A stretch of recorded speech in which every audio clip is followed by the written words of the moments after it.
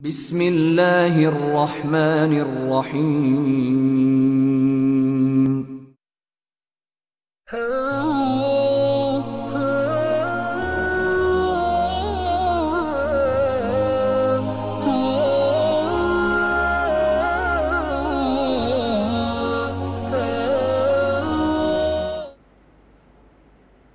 আসসালামু আলাইকুম রহমতুল্লাহ। আলহামদুলিল্লাহ রাব্বিল আলামিন ওয়াসসালাতু ওয়াসসালামু আলা খাইরি খালকিহি মুহাম্মাদিন ওয়া আলা আলিহি ওয়া আসহাবিহি আজমাইন। আম্মা বা'দু ফাআউযু বিল্লাহি মিনাশ শাইতানির রাজীম। বিসমিল্লাহির রহমানির রহিম। قل إن كنتم تحبون الله فاتبعوني يحببكم الله ويغفر لكم ذنوبكم والله غفور رحيم. وقال رسول الله صلى الله عليه وسلم من تمسك بسنتي عند فساد أمتي فله أجر 100 شهيد أو كما قال عليه الصلاة والسلام. اللهم صل على محمد وعلى آل محمد كما صليت على إبراهيم وعلى آل إبراهيم إنك حميد مجيد. اللهم بارك على محمد وعلى آل محمد كما باركت على إبراهيم وعلى آل إبراهيم ইন্নাকা হামিদুম মাজিদ। ইকরা বাংলার সম্মানিত দর্শক শ্রোতা, আল্লাহ পাকের লাখো কোটি শুকরিয়া আদায় করি যে আল্লাহ পাক বিশ্বনবী মুহাম্মদুর রাসূলুল্লাহ সাল্লাল্লাহু আলাইহি ওয়াসাল্লামের আগমন এবং বিদায়ের এই মাসে তার নবীর জীবনীর উপরে, বিশ্বনবীর সিরাত সুরতের উপরে আলোচনা করার সুযোগ আমাদেরকে করে দিয়েছেন। আলহামদুলিল্লাহ। আল্লাহ পাক যেন আমাকে ইখলাসের সাথে কথা বলার, সকলকে আমলের নিয়তে শোনার তৌফিক দান করেন। আল্লাহুম্মা আমিন। এমন মহান এই সত্তা, এমন মহান এই ব্যক্তিত্ব যার সম্পর্কে আলোচনা করা আমার মতো নগণ্যের পক্ষে সম্ভবপর নয়, যার জীবনী এক মহাসাগর, সেখান থেকে এক কাতরা একটুখানি পানি উঠানোর মতো আমার মতো নগণ্যের বিশ্বনবী সাল্লাল্লাহু আলাইহি ওয়াসাল্লামের জীবনী আলোচনা করা। নবী মুহাম্মদুর রাসূলুল্লাহ সাল্লাল্লাহু আলাইহি ওয়াসাল্লাম সকল আম্বিয়া কেরামদের সর্দার, আল্লাহ পাকের পরে যার স্থান, তিনি হলেন ইমামুল আম্বিয়া রাহমাতুল আলামিন হযরত মুহাম্মদুর রাসূলুল্লাহ সাল্লাল্লাহু আলাইহি ওয়াসাল্লাম। নবীজি সাল্লাল্লাহু আলাইহি ওয়াসাল্লামের জন্মের মুহূর্তকে মিলাদুন নবী বলা হয়, আর নবীজি সাল্লাল্লাহু আলাইহি ওয়াসাল্লামের পুরা জীবনকে সিরাতুন্নবী বলা হয়। কিছু মানুষ রয়েছে যারা মিলাদুন্নবী এবং সিরাতুন্নবীর মধ্যে ঝগড়া সৃষ্টি করতে চায়, এমনকি এভাবেও স্লোগান দেয়, সিরাতুন্নবী লাত্তি মারো, মিলাদুন্নবী কায়েম করো, নাউজুবিল্লাহি মিন যালিক। সিরাতুন্নবী, নবীজি সাল্লাল্লাহু আলাইহি ওয়াসাল্লামের সিরাত সুরত, এটাও যেভাবে আমাদের আলোচনা করা দরকার। মিলাদুন্নবী, নবীজি সাল্লাল্লাহু আলাইহি ওয়াসাল্লামের জন্ম, হুজুরে পাক সাল্লাল্লাহু আলাইহি ওয়াসাল্লাম কোন পরিবেশে, কোন পরিস্থিতিতে পৃথিবীতে এসেছিলেন, সে সময় পৃথিবীর অবস্থা কেমন ছিল, নবীজি সাল্লাল্লাহু আলাইহি ওয়াসাল্লামের আগমনের সময়ের আশ্চর্যজনক ঘটনাবলী, হুজুরে পাক সাল্লাল্লাহু আলাইহি ওয়াসাল্লামের শিশুকালীন সময়ের কথা, সেগুলো মিলাদুন্নবীর আলোচনার মধ্যে আসে। সেগুলো আমাদের জন্য জরুরি। তাই যে মিলাদুন্নবী উনাদের আর সিরাতুন্নবী আমাদের এমন ধরনের ধারণা, এমন ধরনের আলোচনা, এমন ধরনের গ্রুপিং সৃষ্টি করা কোন অবস্থায় কাম্য নয়। তবে পুরা বৎসরই সব জায়গায় শুধু সিরাত মিলাদুন্নবী, কোনো দোয়ার মজলিসেও মিলাদুন্নবী, ঘর নতুন ঘরেও মিলাদুন্নবী, নতুন মসজিদ উদ্বোধন মিলাদুন্নবী, দোকান উদ্বোধন মিলাদুন্নবী। এটা মিলাদুন্নবী না হয়ে দোয়ার মাহফিল এই শব্দ চয়নে আমরা ভুল করে থাকি। বিভিন্ন দোকান উদ্বোধন, ঘর উদ্বোধন, নতুন ঘরের কার্যক্রম শুরু করা ইত্যাদিতে দোয়ার মাহফিল এই শব্দ দিয়ে আমরা এই প্রোগ্রামগুলোকে আমরা চিহ্নিত করতে পারি। সম্মানিত দর্শক শ্রোতা, আমরা সকলেই মুসলমান, যারা আমরা পড়েছি লা ইলাহা ইল্লাল্লাহু মুহাম্মাদুর রাসূলুল্লাহ, আমরা সকলেই কলিমা পড়নেওয়ালা ভাই বোন। আল মুসলিমু আখুল মুসলিম, আল মুমিনু আখুল মুমিন, এক মুসলমান আর এক মুসলমানের ভাই। ইনিস্তাকা আইনুহু ইস্তাকা কুল্লুহ, ইনিস্তাকা রাসুহু ইস্তাকা কুল্লুহ।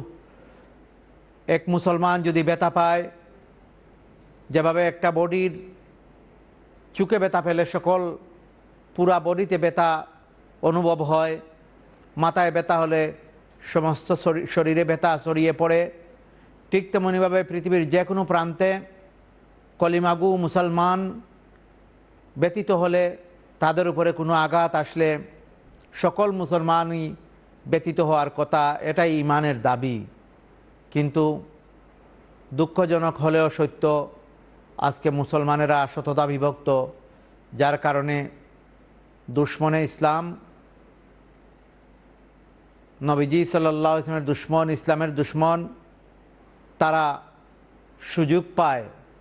আমরা সবাই যদি ঐক্যবদ্ধ হতাম, ওয়াতাসিমু বিহাবলিল্লাহি জামিআন ওয়ালা তাফাররাকু, আমরা যদি আল্লাহর রজ্জুকে সবাই আঁকড়ে ধরতাম, কোরআনুল করিমকে আঁকড়ে ধরতাম, বিচ্ছিন্ন যদি হইতাম না, তাহলে কতই না ভালো হতো, ইসলামের শান মান কতই বুলন্দ হতো, নবীজি সাল্লাল্লাহু আলাইহি ওয়াসাল্লামের মর্যাদা কতই না উচ্চ মর্যাদা হতো। ওয়ারাফা'না লাকা যিকরাক, যার দরজাকে আল্লাহ পাক সমুন্নত করেছেন, যার সম্মানকে আল্লাহ পাক উচ্চে স্থাপন করেছেন, যাকে আল্লাহ পাক হাউজে কাউসার দান করেছেন, ইন্না আ'তাইনাকাল কাউসার, যাকে আল্লাহ পাক কাউসার দান করেছেন, যার শাফাআত ব্যতি রেখে কেউ জান্নাতে যেতে পারবেন না, সেই নবীর উম্মত আমরা। সে নবীকে যদি আমরা সত্যিই মহব্বত করে থাকি, তাহলে হুজুরে পাক সাল্লাল্লাহু আলাইহি ওয়াসাল্লামের সকল উম্মতের মধ্যে মহব্বত সৃষ্টি হতেই হবে। সকল ফিতনা ফাসাদ থেকে বেঁচে থাকতে হবে, একে অন্যের প্রতি মহব্বত সম্মান প্রদর্শন করতে হবে। কোনো মাসআলার ব্যাপারে যদি দ্বিমত হয়, এটাকে সমাধান করতে হবে। এই সমাধানের পথ যেন রুদ্ধ না হয়। আগেকার আমাদের বুজুর্গণ সমাধান করেছেন, বসেছেন, ভিন্ন মত প্রকাশ করেছেন, কিন্তু তাদের মধ্যে সম্মান, রেসপেক্ট ছিল। আজকাল আমরা যেটা দেখতে পাই যে কিছু কিছু মানুষ আশিকে রসুল বা আহলে সুন্নাত ওয়াল জামাত একচেটিয়া তারা দাবি করে বসেন। আসলে আহলে সুন্নাত ওয়াল জামাত এটা দাবি করার ব্যাপার নয়, এটা কোনো প্রতিষ্ঠান বা কোনো পার্টির নাম নয়, কোনো ব্যক্তির নাম নয়, কোনো প্রতিষ্ঠান, কোনো গ্রুপের ব্যাপার নয়। আহলুস সুন্নাত ওয়াল জামাত হলো যারা নবীজি সাল্লাল্লাহু আলাইহি ওয়াসাল্লামের সুন্নতকে ফলো করবেন, তারাই আহলে সুন্নাত ওয়াল জামাত। কিন্তু আশ্চর্য লাগে, আজ তথাকথিত আহলে সুন্নাত ওয়াল জামাতের মধ্যে সুন্নতের কোনো নিশানাই নেই, কোনো নমুনাই নেই, কিন্তু তারা দাবি করে বসেন আহলে সুন্নাত ওয়াল জামাত।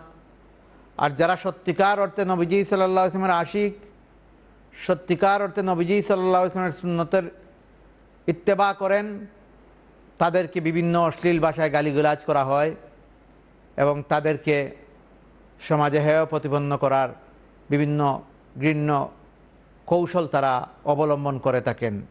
এটা অত্যন্ত দুঃখজনক ব্যাপার। আল্লাহ পাক রব্বুল আলামিন কোরআনুল কারীমে ইরশাদ ফরমান, কুল ইন কুনতুম তুহিব্বুনাল্লাহ, হে নবী বিশ্ববাসীকে আপনি বলে দিন, ইন কুনতুম তুহিব্বুনাল্লাহ, তোমরা যদি আল্লাহকে ভালোবেসে থাকো, ফাত্তাবিউনি ইউহিব্বুকুমুল্লাহ, তাহলে তোমরা আমার হাবিবকে মহাব্বত করো, আমার হাবিবকে তোমরা মহাব্বত করো। আর যদি আমার হাবিবকে মহাব্বত করো তাহলে ফায়দা কি হবে? ওয়ায়াগফির লাকুম যুনুবাকুম ওয়াল্লাহু গফুরুর রহিম, তাহলে আল্লাহ পাক তোমাদের গুনাহ খাতাকে মাফ করে দেবেন, আর আল্লাহ পাক হলেন গফুরুর রহিম। এখানে নবীজি সাল্লাল্লাহু আলাইহি ওয়াসাল্লামকে মহাব্বত এবং নবীজি সাল্লাল্লাহু আলাইহি ওয়াসাল্লামকে অনুসরণ করার কথা বলা হয়েছে। আজকাল আমরা চলনে বলনে, কথায় বার্তায়, উঠা বসায়, বাহ্যিক দেখার মধ্যে হুজুরে পাক সাল্লাল্লাহু আলাইহি ওয়াসাল্লামের আদর্শ নাই, যার কারণে অন্য ধর্মাবলম্বীরাও আমাদেরকে দেখে লজ্জাবোধ করে। ওয়াজহ মে তুম হো নসারা তু তামাদ্দুন মে হানুদ, ওয়াজহ মে হো তু নসারা, ওয়াজহ মে হো তু নসারা তু তামাদ্দুন মে হানুদ, এ দেখকর শর্মাতা হ্যায় তুমকো ইহুদ। আমাদের চেহারার মধ্যে ইসলামের কোনো বু বাতাস নাই। বিশ্বাস, বিলিভের মধ্যে আমাদের অন্য ধর্মাবলম্বীদের চিন্তাধারা, আমাদেরকে দেখলে অন্য ধর্মাবলম্বীরাও লজ্জাবোধ করে, শয়তানও লজ্জাবোধ করে আমাদেরকে দেখলে। এটা কোনো অবস্থায় আহলে সুন্নাত ওয়াল জামাতের আকীদা বা নমুনা হতে পারে না। সম্মানিত দর্শক শ্রোতা, আল্লাহ পাক রব্বুল আলামিন হলেন আমাদের খালিক, তিনি আমাদের সৃষ্টিকারী। আমাদেরকে সৃষ্টি করেছেন আকাশ বাতাস তরুলতা, জিন ইনসান ফিরিস্তা সকলকে আল্লাহ পাক সৃষ্টি করেছেন। আমরা সব হলাম মাখলুক, আল্লাহ পাক হলেন খালিক। আল্লাহ তার জাতের সাথে কাউকে শরিক করার ইজাজত দেন নাই, আর যারাই শরিক করবে তারাই ইসলাম থেকে বের হয়ে যাবে। হযরত সুলাইমান আলাইহিস সালাতু ওয়াস সালাম তার সন্তানকে ওসিয়ত করতেছেন, ইয়া বুনাইয়া লা তুশরিক বিল্লাহ ইন্নাশ শিরকা লাযুলমুন আযীম। হে সন্তান, হে বৎস, আল্লাহর সাথে কখনো শরিক করো না, কারণ শিরক হলো বড় গুনাহ, জুলমুন আযীম। কিন্তু আজ আমরা ইচ্ছায় হোক অনিচ্ছায় হোক আল্লাহর সাথে আমরা শরিক করে ফেলি। আল্লাহ আমাদের খালিক, আর পৃথিবীর সব কিছু হলো আল্লাহর মাখলুক। আল্লাহ পাক রব্বুল আলামিন আয়াতুল কুরসি এর ভিতরে আল্লাহ পাক তার বিভিন্ন বর্ণনা দিচ্ছেন তার সম্পর্কে। আল্লাহু লা ইলাহা ইল্লা হুয়াল হাইয়ুল কাইয়্যুম লা তাখুযুহু সিনাতুন ওয়ালা নাওম লাহু মা ফিস সামাওয়াতি ওয়া মা ফিল আরদ মান যাল্লাযী ইয়াশফাউ ইনদাহু ইল্লা বিইযনিহি ইয়ালামু মা বাইনা আইদিহিম ওয়া মা খালফাহুম ওয়া লা ইউহীতুনা বিশাইইন মিন ইলমিহি ইল্লা বিমা শাআ ওয়াসি'a কুরসিয়্যুহুস সামাওয়াতি ওয়াল আরদ ওয়া লা ইয়াউদুহু হিফযুহুমা ওয়া হুয়াল আলিয়্যুল আযীম। এখানে আল্লাহ পাক তার গুণ, তার শান মান তুলে ধরেছেন। আল্লাহ পাক আলিমুল গাইব, অর্থাৎ সব কিছু আল্লাহ পাক জানেন, অদৃশ্যের খবর আল্লাহ পাক জানেন, গাইবের খবর আল্লাহ পাক জানেন। নবী রাসূলগণ শুধু গাইবের খবর দেনেওয়ালা, গাইবের খবর জানেন না। আমাদের কিছু ভাইয়েরা তারা বলে থাকেন নবীজি সাল্লাল্লাহু আলাইহি ওয়াসাল্লাম গাইবের খবর জানেন। আবার উর্দুতে বলার সময় বলেন গাইব কা খবর দেনেওয়ালা। মানুষকে বাংলা ভাষায় বলেন আল্লাহ রসুল গাইবের খবর জানেন, আর উর্দুতে যখন শের পড়েন তখন বলেন গাইব কা খবর দেনেওয়ালা। কথা তো সত্য, নবীজি গাইবের খবর দেনেওয়ালা। আল্লাহ পাক গাইবের খবর জানেন আর নবীজিকে জানিয়ে দেওয়া হয়, আর নবীজি সাল্লাল্লাহু আলাইহি ওয়াসাল্লাম আমাদেরকে এটা প্রচার করেন। আল্লাহ পাক কুরআনুল কারীমে বলতেছেন ওমা ইয়ানতিকু আনিল হাওয়া ইন হুয়া ইল্লা ওয়াহয়ুন ইউহা। নবীজি সাল্লাল্লাহু আলাইহি ওয়াসাল্লাম নিজের মন থেকে কিছু বলেন না, কিন্তু ইন হুয়া ইল্লা ওয়াহয়ুন ইউহা, আল্লাহ পাক যা ওহী করেন তা আমাদের সামনে বলেন, তা আমাদেরকে বলে দেন। নবীজি সাল্লাল্লাহু আলাইহি ওয়াসাল্লাম ফিউচারের কোনো কথা যদি আমাদেরকে বলে থাকেন, যেগুলো বলেছেন সেগুলো আল্লাহ পাক জানিয়ে দিয়েছেন বিদায় বলেছেন, আর যেগুলো আল্লাহ পাক জানান নাই সেগুলো সম্পর্কে নবীজি সাল্লাল্লাহু আলাইহি ওয়াসাল্লাম বলেন নাই। যেমন হাদিসে জিবরিলের মধ্যে হযরত জিবরিল আলাইহিস সালাতু ওয়াস সালাম নবীজিকে বলতেছেন যে ইয়া রাসূলুল্লাহ কিয়ামত সম্পর্কে বলুন। তখন নবীজি সাল্লাল্লাহু আলাইহি ওয়াসাল্লাম ফরমান যে প্রশ্নকারীর যেভাবে জানেন না আমিও সেভাবে জানি না। তখন আবার জিবরিল আলাইহিস সালাম প্রশ্ন করলেন যে আপনি এর আলামত সম্পর্কে কিছু বলুন। তখন নবীজি সাল্লাল্লাহু আলাইহি ওয়াসাল্লাম ফরমাইলেন যে কিয়ামতের আলামত সম্পর্কে কিছু জিনিস তুলে ধরলেন। হুজুরে পাক সাল্লাল্লাহু আলাইহি সাল্লাম ইফকের ঘটনার সময়ে হযরতে আয়েশা সিদ্দিকা রাদিয়াল্লাহু তাআলা আনহার উপরে যখন তুহমত দেওয়া হয়েছিল, তখন নবীজি সাল্লাল্লাহু আলাইহি ওয়াসাল্লাম হযরতে আয়েশা সিদ্দিকাকে ফরমাইলেন, আয়েশা তুমি যদি গুনাহ করে থাকো তাহলে আমাকে বলো, আমি তোমার পক্ষ থেকে আল্লাহ পাকের কাছে ক্ষমা চাইব। হযরতে আয়েশা সিদ্দিকা রাদিয়াল্লাহু তাআলা আনহা ফরমান যে আমার প্রিয়তম স্বামী যখন আমাকে এই কথা বললেন, তখন আমার ধৈর্যের বাঁধ ভেঙে গেল। আমার যে কিছুটা ধৈর্য ছিল সেটাও আমার কাছ থেকে চলে গেল। আমি নবীজিকে বললাম, ঠিক আছে আপনি আমাকে আমার বাবার বাড়িতে যাবার ইজাজত দিয়ে দেন। হযরতে আয়েশা চলে গেলেন আব্বা হযরতে আবু বকরের বাড়িতে, সেখানে গিয়ে অবস্থান করলেন, খাবার দাবার ছেড়ে দিলেন, ঘুম চলে গেল। এভাবে বেশ কয়েকদিন অতিবাহিত হলো। নবীজি সাল্লাল্লাহু আলাইহি ওয়াসাল্লাম পেরেশান। মসজিদ নববীতে সাহাবায়ে কেরামদের মিটিং ডাকলেন। সেই মিটিংয়ে জলিলুল কদর সাহাবায়ে কেরামগণ ছিলেন, তারা বিভিন্ন পরামর্শ দিলেন। হযরত আবু বকর সিদ্দিক রাদিয়াল্লাহু তাআলা আনহু সেখানে ছিলেন না। উমর রাদিয়াল্লাহু তাআলা আনহু বললেন, ইয়া রাসূলুল্লাহ আমার মন বলছে হযরতে আয়েশার দামন পাক, যে আল্লাহ পাক আপনার শরীরে একটি অপবিত্র মাছি বসার ইজাজত দেন নাই, যে আল্লাহ পাক আপনার চলার পথে রুদ্র না লাগার জন্য আবর দিয়ে ছায়া দেন, সে আল্লাহ পাক আপনার ঘরে অপবিত্র একজন মহিলাকে দিতে পারেন না। কারণ আল্লাহ পাক স্বপ্নযুগে আপনাকে দেখিয়েছিলেন আয়েশাকে বিবাহ করার জন্য। আল্লাহ পাক আলিমুল গায়েব, তিনি জানেন আয়েশা আপনার জন্য উপযুক্ত, বিদায় আল্লাহ পাকই আপনাকে ওহীর মাধ্যমে নির্দেশ দিয়েছেন আয়েশাকে শাদী করার জন্য। তাই আমার বিশ্বাস আয়েশা পবিত্র। কিছুক্ষণের মধ্যেই কুরআনুল কারীমের আয়াত অবতীর্ণ হলো, ওহী অবতীর্ণ হলো যে আয়েশা পবিত্র। হাদা বুহতানুন আযীমুন, এটা বড় আকারের একটি তুহমত হযরতে আয়েশার উপরে। নবীজি সাল্লাল্লাহু আলাইহি ওয়াসাল্লাম যদি গাইবের খবর জানতেন তাহলে সেদিন এতদিন মধ্যখানে 11 দিন হুজুরে পাক সাল্লাল্লাহু আলাইহি ওয়াসাল্লাম এভাবে পেরেশান থাকতেন না। আল্লাহ যখন জানিয়েছেন তখন জেনেছেন।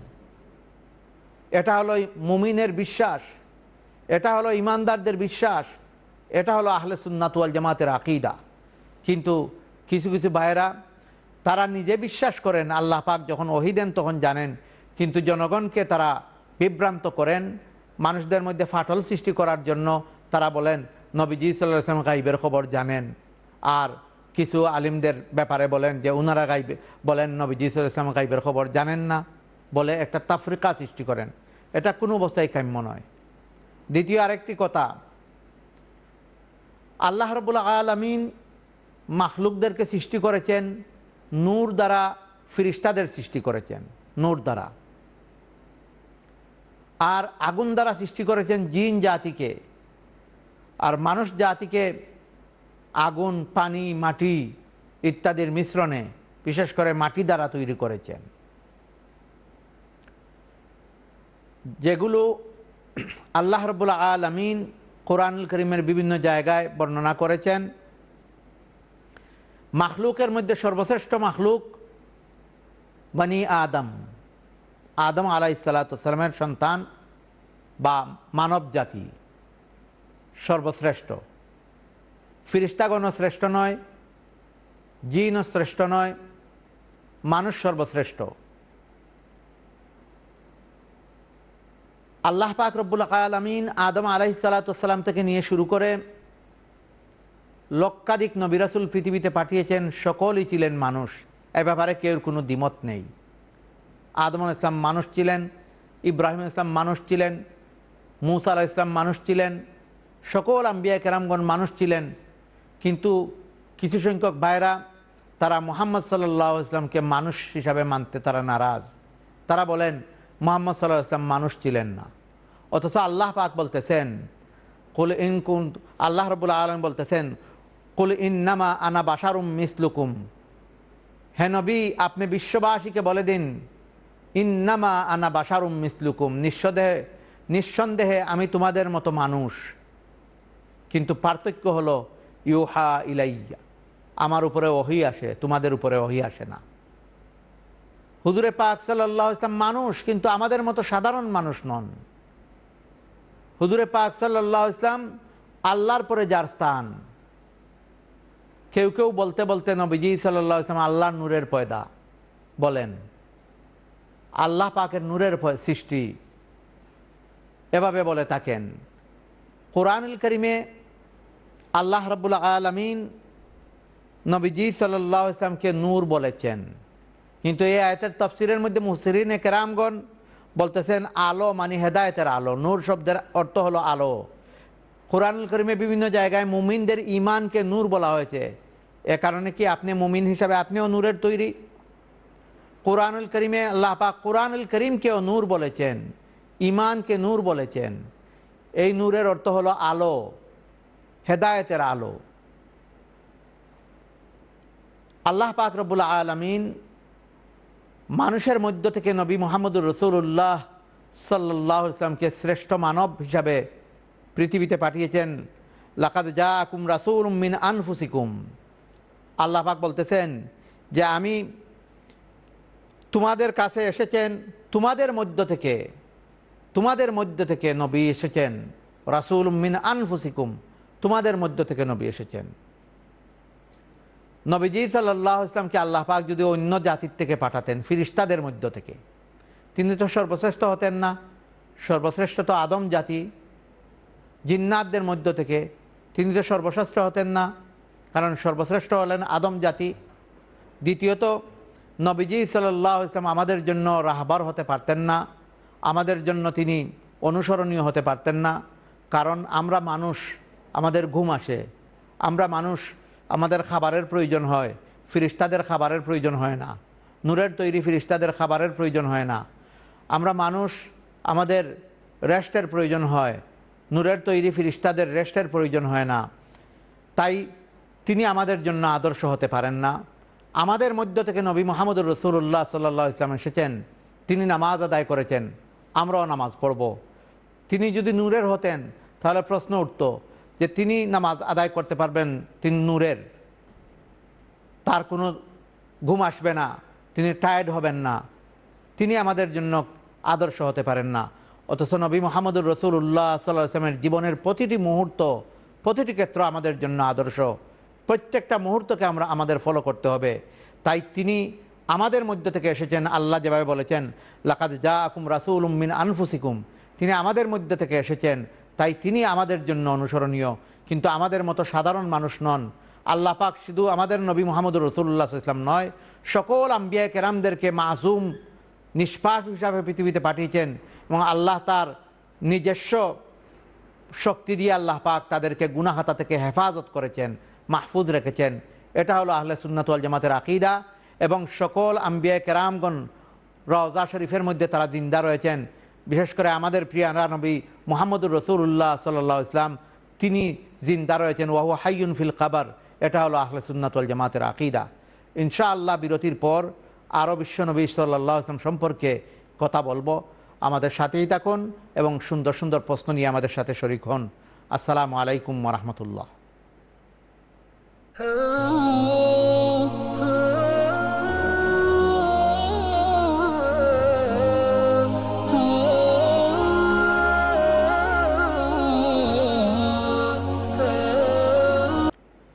আসসালামু আলাইকুম ওয়া রাহমাতুল্লাহ। দর্শক শ্রোতা, বিরতির পর আবারও আপনাদের সামনে নুরুল কুরআন প্রোগ্রামে উপস্থিত হলাম। আমি কথা বলছিলাম মানবতার মুক্তির দিশারি হযরত মুহাম্মদুর রাসূলুল্লাহ সাল্লাল্লাহু আলাইহি ওয়াসাল্লামের জীবনীর উপরে, সিরাতুন্নবী সাল্লাল্লাহু আলাইহি ওয়াসাল্লাম। এই পর্বে আপনাদের কলও নেব ইনশাআল্লাহ। তবে বিশ্বনবী সাল্লাল্লাহু আলাইহি ওয়াসাল্লামের জীবনী আলোচনা করা আমার মতো নগণ্যের, আমি বারবারই বলতেছি, সম্ভবপর নয়। কোন দিক নিয়ে আমি আলোচনা করব? হুজুরে পাক সাল্লাল্লাহু আলাইহি ওয়াসাল্লামের এক একটি দিক মহাসাগর। একজন মানুষ পৃথিবীতে কেউ দেখাতে পারবে না যার কোনো কিছু গোপনীয় নেই, সব কিছু প্রকাশ্য। হুজুরে পাক সাল্লাল্লাহু আলাইহি ওয়াসাল্লামের জন্মের আগের মুহূর্ত, জন্মের সময়ের মুহূর্ত, শিশুকাল, যৌবনকাল, কর্মজীবন, পারিবারিক জীবন, সামাজিক জীবন, রাষ্ট্রীয় জীবন, রাজনৈতিক জীবন, সকল জিনিস, সব কথা মানুষের কাছে খুলে বলা দেওয়া হয়েছে। আমাদের উম্মাহাতুল মুমিনিন তারা ঘরের ভিতরের কথাগুলো উম্মতের জন্য খুলে খুলে বলে দিয়েছেন। কলার আসসালামু আলাইকুম। আসসালামু আলাইকুম। ওয়ালাইকুম সালাম। জি, ওয়ালাইকুম সালাম রাহমাতুল্লাহি বারাকাতুহু। মাশাআল্লাহ। আপনার এটা তো সিরাতুন্নবী, এটা শুনিয়া খুব সুন্দর লাগে, বারবার শুনবার ইচ্ছা হয়। মাশাআল্লাহ। আচ্ছা, আমার দুইটা প্রশ্ন। আমি ইউটিউবের মাঝে ইসলাম টিভিতে একটা দুইটা অসুখর জিও পাইলাম, বেমারর দোয়া। এটা তো ঠিক আছে নি? দেখো কাছেন আল্লাহুম্মা ইন্নী আসআলুকাল আফিয়া, ওটা কইছেন সকালে বিকালে পড়বার লাগি, যে কোনো অসুখর লাগি খামায় দিনে দুনিয়া আখিরাতে। আর আরেকটা কইলা ইয়া শাফি, আশাফি পড়তাম, আশাফি না ইয়া শাফি পড়তাম। ওটা তা কই দেয় আশাফির কিতা অর্থ, ইয়া শাফির কিতা অর্থ। আর আল্লাহুম্মা ইন্নী আসআলুকাল আফিয়া, ওটা তার আমার অর্থ কইয়া দিবা কিতা। আর আচ্ছা, আমার হাজবেন্ডে একটা প্রশ্ন করতে আপনারে। আমার প্রশ্ন পাইছেন নি দুইটা? জি, একটা বলছেন আপনার আল্লাহুম্মা ইন্নী আসআলুকাল আফিয়া, আর আরেকটা ইয়া শাফিয়াল আমরাদ। আশাফি না ইয়া শাফি পড়তাম অসুখর লাগি। জি জি জি। আচ্ছা, আর আশাফির অর্থ কিতা আর ইয়া শাফির অর্থ কিতা? আর আমার হাজবেন্ডে একটা ফোন করতা কই। জি জি খোকা। আচ্ছা, আসসালামু আলাইকুম। ওয়া আলাইকুম আসসালাম ওয়া রাহমাতুল্লাহ। জি, আসসালামু আলাইকুম। ওয়া আলাইকুম আসসালাম ওয়া রাহমাতুল্লাহ। জি জনাব। আচ্ছা, আমার একটা জিনিস আমি কনফিউজ। জি, এই যে দোয়ার সময় সাধারণত আমরা হই ইয়া মুজিরু ইয়া মুজিরু ইয়া মুজিরু, এটা হইতাম নি না ইয়া মুজিবু হইতাম? ওখান তো আমারে হই দিবা। জি আচ্ছা, বুঝছেন নি? জি বুঝছি। জাযাকাল্লাহু খায়র। আমরা পরবর্তী কলারের দিকে যাচ্ছি। আসসালামু আলাইকুম কলার। আসসালামু আলাইকুম রহমতুল্লাহি ওয়া বারাকাতুহু। ওয়া আলাইকুম আসসালাম ওয়া রাহমাতুল্লাহি ওয়া বারাকাতুহু। হুজুর কেটা আমার লাগি দোয়া করবা, আমি বেমারি আর আমার এখন আশা করইতো বুঝছেন। জি, আপনার প্রশ্নটা হোকা, প্রশ্নটা কই দিকা প্লিজ। প্রশ্ন হইবে আমার এখন আশা করইতো আমি বেমারি, আর দুরুশরী পড়লে কিতা হয়? দুরুশরী পড়লে কিতা? দুরুশরী পড়লে কেমন সওয়াবের ভাগে হওয়া যায়। ফজিলত। জি আচ্ছা, জাযাকাল্লাহু খায়র। মাশাআল্লাহ। বোন প্রশ্ন করেছেন সিরাতুন্নবীর এই প্রোগ্রাম খুব ভালো লাগতেছে। আসলেও আশিকে রসুল যারা নবীকে মহব্বত করেন, নবীজি ইসলামের আলোচনা অবশ্যই ভালো লাগে। কেউ যদি আপনার মায়ের কথা আপনার সাথে গল্প করে আপনার ভালো লাগবে, আপনার বাবার কথা গল্প করে ভালো লাগবে, আপনার সন্তানের কথা গল্প করে ভালো লাগবে, আপনার স্বামীর কথা বলে ভালো লাগবে, কারণ তাদেরকে আপনি মহব্বত করেন। আর আমরা তো আমাদের নবীকে মা বাবা স্বামী সন্তান সকলের থেকে বেশি মহব্বত করি। তাই নবীর কথা, যারা সত্যিই নবীকে মহব্বত করেন, নবীর কথা শুনতে তাদের অবশ্যই ভালো লাগবে। আল্লাহ পাক রব্বুল আলামিন আমাদের সকলের অন্তরে নবীর প্রতি মহব্বত সৃষ্টি করে দিন। আপনি আল্লাহুম্মা ইন্নী আসআলুকাল আফওয়া ওয়াল আফিয়া, আল্লাহুম্মা ইন্নী আসআলুকাল আফওয়া ওয়াল আফিয়া। আল্লাহ, তোমার কাছে আমি দোয়া সোয়াল করি, তুমি আমাকে সুস্থতা, আফিয়াত, সকল বেমার আজার থেকে মুক্তি দিয়ে আফওয়া ওয়াল আফিয়া, সুস্থতা তুমি আমাকে দান করো, নসিব করো। এটার অর্থ দোয়াটা হবে আল্লাহুম্মা ইন্নী আসআলুকাল আফওয়া ওয়াল আফিয়া। পুরাটা আরও বলতে পারেন আল্লাহুম্মা ইন্নী আসআলুকাল আফওয়া ওয়াল আফিয়া ওয়াল মুআফাতা দাইমাতা ফিদ-দীনি ওয়াদ দুনিয়া ওয়াল আখিরা, এটাও বলতে পারেন। আর অতটুকু বললেও আল্লাহুম্মা ইন্নী আসআলুকাল আফওয়া ওয়াল আফিয়া, এতটুকু বলতে পারবেন। আরেকটা আপনি বলেছিলেন ইয়া শাফি আল আমরাজ, ইয়া শাফি আল আমরাজ, হে আমরাজ হলো মরিজের বেমারের জমা। ইয়া শাফি আল আমরাজ, হে সকল বেমার থেকে শিফা দেনেওয়ালা, হে সকল বেমার থেকে মাফ করনেওয়ালা, অর্থাৎ আল্লাহরে আপনি ডাকলা ইয়া শাফি আল আমরাজ, এ সব বেমার থেকে শিফা দেনেওয়ালা। আর ভাই প্রশ্ন করেছেন ইয়া মুজিরু হবে না ইয়া মুজিবু হবে? ইয়া মুজিরু। আল্লাহুম্মা আজিরনি মিনান্নার, আল্লাহুম্মা আজিরনি মিনান্নার, আল্লাহ তুমি জাহান্নাম থেকে মুক্তি দান করো। ইয়া মুজিরু ইয়া মুজিরু ইয়া মুজির বিরাহমাতিকা ইয়া আরহামার রাহিমিন, শব্দ হবে ইয়া মুজিরু। দ্বিতীয় প্রশ্ন ছিল মুরব্বী মা প্রশ্ন করেছেন, দোয়া করার জন্য দরখাস্ত করেছেন। আমরাও দোয়া করব, আপনিও আমাদের জন্য দোয়া করবেন। দুরূদ শরীফের ফজিলত, অনেক ফজিলত এসেছে। বিশেষত নবীজি সাল্লাল্লাহু আলাইহি ওয়াসাল্লামের উপরে কেউ যদি দুরূদ শরীফ পড়ে, মান সাল্লা আলাইয়া ওয়াহিদা সাল্লাল্লাহু আলাইহি আশারা মাররা, যে আল্লাহ রসুলের উপরে একবার দুরূদ শরীফ পড়বে, আল্লাহ পাক তার উপরে 10 বার রহমত বর্ষণ করবেন। সুবহানাল্লাহ। এ কারণে আমরা বেশি করে নবীজি সাল্লাল্লাহু আলাইহি ওয়াসাল্লামের উপরে দুরূদ শরীফ পড়ব। নবীজি সাল্লাল্লাহু আলাইহি ওয়াসাল্লামের উপরে দুরূদ শরীফ পড়লে আল্লাহ পাক আপনার দরজাকে বুলন্দ করবেন। আল্লাহ পাক কাল কিয়ামতের দিন নবীজি সাল্লাল্লাহু আলাইহি ওয়াসাল্লামের শাফাআত নসিব করবেন। হুজুরে পাক সাল্লাল্লাহু আলাইহি ওয়াসাল্লামের হাতের হাউজে কাউসারের পানি নসিব করবেন। এ কারণে আমরা বেশি করে দুরূদ শরীফ পড়ব। আর এমন কোনো দোয়া নাই যে দোয়া দুরূদ ছাড়া কবুল হয়।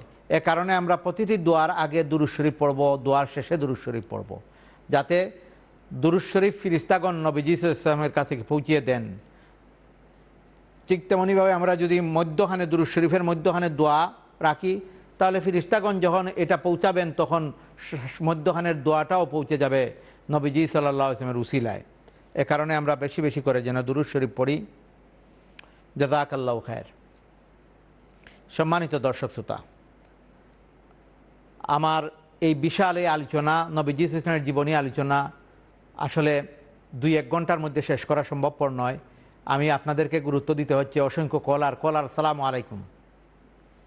আসসালামু আলাইকুম। ওয়ালাইকুম আসসালাম ওয়া রাহমাতুল্লাহ। হুজুর ওজনা খতমে ইউনুস লা ইলাহা ইল্লা আনতা সুবহানাকা ইন্নী কুনতু মিনাজ জালিমিন, ওটা 1,25,000 বার পড়া ঠিক আছে নি? সেরকম এটা বলেন 1,25,000 না পড়লেও হয়, একবার দুইবার পড়লেও হয়। এটা তো কিটা ওটা তো হইবে আমার। জি, জাযাকাল্লাহু খায়র। নেক্সট কলার। আসসালামু আলাইকুম। হ্যালো, আসসালামু আলাইকুম। ওয়ালাইকুম আসসালাম ওয়া রাহমাতুল্লাহ। আপনার প্রশ্নটা হোক আছেন? হুজুর আমি স্টুডিওত মাত্র আমনি। জি, স্টুডিওত মাত্র। যে হুজুর আমি জানতাম চাইরাম যে আমরা হাজবেন্ড এন্ড ওয়াইফ দুজন অসুস্থ, ও বেমারে, এখন আমরা ওযু করা লাগবো না তায়াম্মুম করিয়া পড়লে হইব? এখন ওযু করতে একটু অসুবিধা, পানি উনি ছিটিয়া পরে চাইরো পায়, কোনটা আমরা লাগি ভালো হইব? আর আরেকটা প্রশ্ন হইল গিয়া যেন অজু করিয়া মিরার দেখলে অজু যাইবনি। জি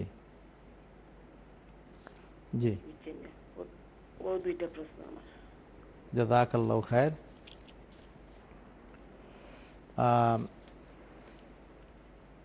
বোন প্রশ্ন করেছেন খতমে ইউনুস লা ইলাহা ইল্লা আনতা সুবহানাকা ইন্নী কুনতু মিনাজ জালিমিন 1,25,000 বার পড়বেন নাকি 2-3 বার পড়লেও হইব?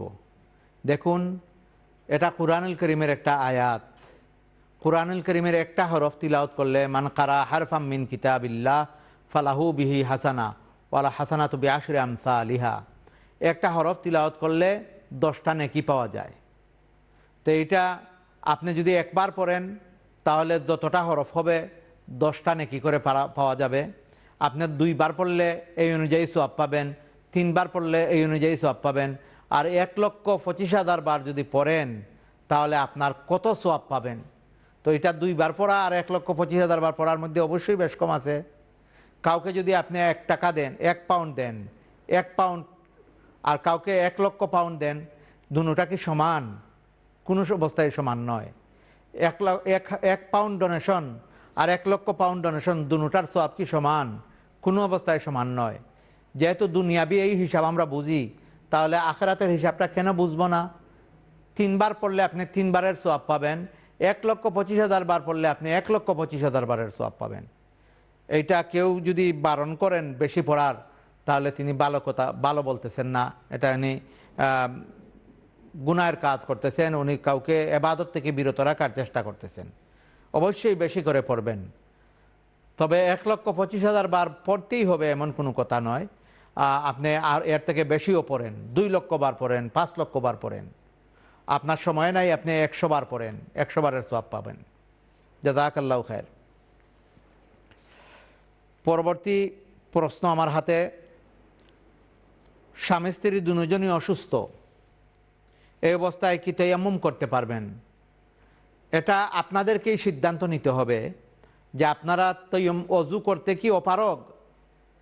আপনারা যদি অজু করতে অপারগ হন তাহলে আপনারা তায়াম্মুম করতে পারবেন। মনে করেন এদেশে তো গরম পানি রয়েছে, যেমন আজকে মাগরিবের নামাজের সময়, এশার নামাজের সময় যে একটু আগে ঠান্ডা পানি দিয়ে অজু করতে হয়েছে, আমরা করতে পেরেছি। কিন্তু যদি আমার অসুবিধা হতো ঠান্ডা পানি দিয়ে অজু করার, তো দরকার পড়লে আমি কেটলের পানি গরম করেও অজু করতে পারতাম, কিন্তু আমার প্রয়োজন পড়ে নাই। কিন্তু কোনো মানুষের যদি এমন হয় যে গরম পানি করার মতো ব্যবস্থা নাই, এদেশে তো গরম পানির ব্যবস্থা রয়েছে, বয়লার রয়েছে, কেটলের ব্যবস্থা রয়েছে, সেহেতু গরম পানি দিয়ে অজু করবেন। কিন্তু যদি মনে করেন গরম পানি দিয়ে অজু করলেও আপনার অসুবিধা হবে, আপনার হাজব্যান্ডের অসুবিধা হবে, তখন আপনি তায়াম্মুম করতে পারবেন। আশা করি বুঝতে পেরেছেন। সত্যিকার অর্থে যদি আপনি মনে করেন অসুবিধা হচ্ছে অজু করলে, তাহলে তায়াম্মুম করুন। আর যদি অসুবিধা হয় না, কিছু আপনার কষ্ট হচ্ছে বাথরুমে যাওয়া ইত্যাদি, আপনার জরুরতে তো যাবেন টয়লেটের জন্য, আপনার জরুরতে যেহেতু যেতে পারবেন, সেহেতু অজুর জন্য যাওয়া একান্ত জরুরি। যখন মাজুর হয়ে যাবেন তখন আর কোনো কথা নাই, তায়াম্মুম করতে পারবেন। আপনার আরেকটা শাখা ছিল অজু করে মিরার দেখা। অজু করার পর আয়না দেখলে অজু যায় না। অজু যাওয়ার যে সমস্ত কারণ, এর মধ্যে আয়না নয়। বাতাস বের হলে, রক্ত বা পুজ বের হলে, পেশাব পায়খানার রাস্তা দিয়ে কোনো কিছু বের হলে অজু যায়, কিন্তু মিরার দেখার কারণে অজু যাবে না। এটা একটা ভুল ধারণা। আরও অনেকেই আমাকে এটা প্রশ্ন করেছেন। আপনার প্রশ্নের মাধ্যমে সবাই জানতে পারলেন আয়না দেখার মাধ্যমে অজু যায় না। জাযাকাল্লাহু খায়ের। নেক্সট কলার। আসসালামু আলাইকুম।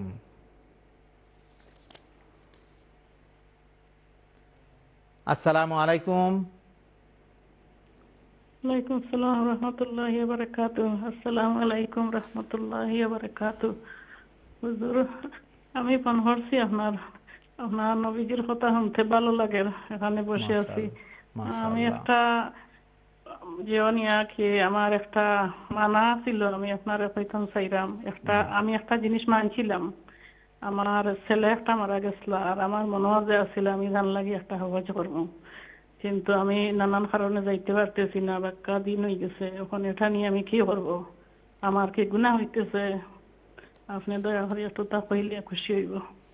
ইনশাআল্লাহ। জাযাকাল্লাহু খায়ের। আসসালামু আলাইকুম। পরবর্তী কলার, আসসালামু আলাইকুম। আসসালামু আলাইকুম। আসসালামু আলাইকুম। হ্যালো, আসসালামু আলাইকুম। ওয়ালাইকুম আসসালাম রহমতুল্লাহ। ভালো আছেন? আলহামদুলিল্লাহ। আচ্ছা, সালাতুন তসবিহ নামাজ আমি সোমবারে আর শুক্রবারে আর বৃহস্পতিবারে পড়ি, তো এইটা ঠিক আছে নি? আর আমার এই দোয়া করবা আপনি। আসসালামু আলাইকুম। পরবর্তী কলার দিকে যাচ্ছি। আসসালামু আলাইকুম। আসসালামু আলাইকুম। ওয়ালাইকুম সালাম। জি আমার একটা প্রশ্ন। জি, খুব আছেন আপনার প্রশ্ন? আমি আজকে আমার কাজ আছিল, তো আমি উড়াউড়ি করে আসরের নামাজ আমি বিগিনিং টাইমও পড়ে লাইছি খালি ফোর্জ, আর শেষে গিয়ে আমি আরো একটু টাইম পাইছি, তারপরে আমি সুন্না পড়েছি। আমার রাইট হয়েছে নি? ইলা পড়িলে ঠিক আছে নি না আমি গুনাহ করে লইলাম? আমারে ওখানটা জানাইবা, বা ওলা যদি জোহরের নামাজও কোনো অসুবিধার কারণে আমি হেসে ফয়লাকুর পর যদি আমি 4 রাকাত পড়ি, তে ফরজ পড়া বাদে যদি সুন্নত সুযোগ পাই সুন্নত পড়িতে, এটা আমার রাইট আছে নি? আর যে পড়িলাম যে গুনাহ হইব নি আমারে ওখানটা কইবা প্লিজ। আসসালামু আলাইকুম। ওয়ালাইকুম আসসালাম রহমতুল্লাহ। পরবর্তী কলার, আসসালামু আলাইকুম। ওয়ালাইকুম সালাম। জি, আপনার প্রশ্নটা খুব আছেন? ওয়ালাইকুম সালাম রহমতুল্লাহি বারাকাত।